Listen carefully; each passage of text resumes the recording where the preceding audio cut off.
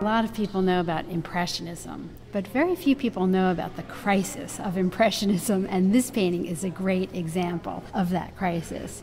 We're in the Philadelphia Art Museum looking at Auguste Renoir's The Large Bathers. This is a painting that is not Impressionism, you're absolutely right, that really, in a sense, rejects Impressionism. Here we have one of the leaders of the Impressionist movement, just a decade later, turning his back and saying, no, I want to create classical nudes. Exactly. And part of the impetus for this was seeing Seurat's painting of the bathers at Asnières and Le Grand Jatte, both paintings which took Impressionist subject matter, leisure in the city, but made of that subject something really timeless and gave them a sense of permanence and a sense of being composed and thought out, which were things you couldn't say about Impressionist paintings. Impressionist paintings look like they were done quickly and on the spot. In fact, Renoir made numerous studies for this painting, some large-scale drawings, and spent 3 years preparing this canvas. The other influence that's so important to keep in mind is that the artist had finally gotten to Italy. He'd gone to Rome, he had seen Raphael, he had seen classical art. In fact, he went to Pompeii and had seen ancient fresco. And unlike Impressionism, which is seeking the fleeting, here he's reversed himself, and now he's seeking to create a painting that is an expression of eternal beauty.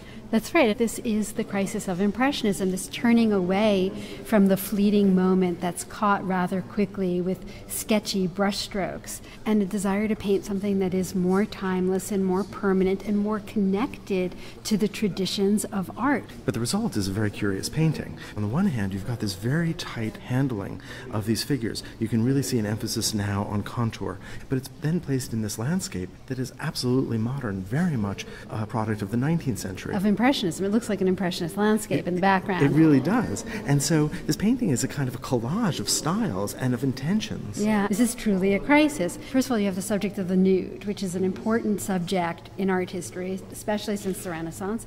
And the question of how do you create a modern nude is something that Baudelaire asked in his famous essay, The Painter of Modern Life.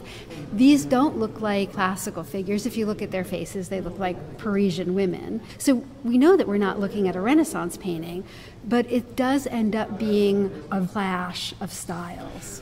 Well, Renoir is rejecting not only his own Impressionism, he's rejecting the pathway that had been offered by Manet 20 years earlier in paintings like Olympia or in Déjeuner sur l'herbe, the incongruity of the nude in the modern world.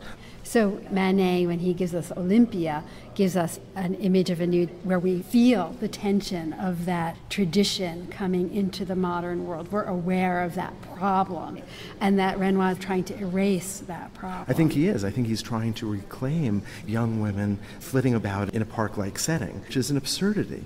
And yet he's trying to suggest that within the veil of art, this is somehow a reasonable proposition. What this highlights for me is the importance of form.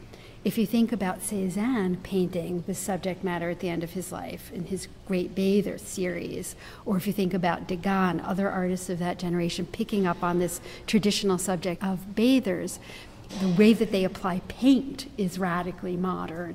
And the problem with this painting, of course, is that Renoir's really retreating into the past. It's a profoundly conservative painting in the way that it's painted. But it does speak to the tensions between tradition and modernity that were so present at the end of the 19th century. This painting is absolutely a product of its day. There's a feeling that Impressionism went too far, leaving behind all of the seriousness of art history to embrace the fleeting and the momentary. So if we look at this canvas, despite all of the weighty issues that we're discussing, these are figures that are meant to, in a sense, speak to a sensual frivolity that recalls the 18th century, that recalls the late Rococo. You might think of Boucher, although this is much more tightly rendered. And so it's this sort of odd combination of the subject of the 18th century with references to the style of the 16th century and perhaps even of the ancient world. And it is really this kind of funny collage that speaks to the 19th century's ability to harvest ideas and styles from history and to bring them into the modern world.